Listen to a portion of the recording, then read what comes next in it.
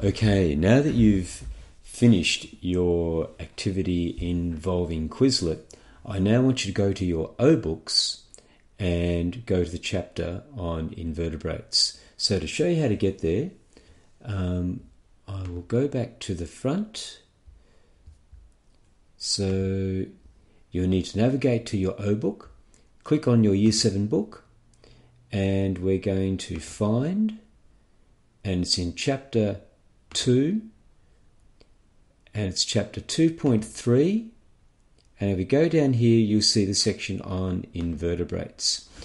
So what I would like you to do is now have a look at this chapter, and I want you to read this section, and then actually you can stop there. So just down to the starfish. No need to go any further at the moment. So just read that section there, and then using what you've learnt or what you've read, you can then go over to your Edmodo page, and there will be an invertebrates question quiz set up in Edmodo, and there are 5 questions to answer.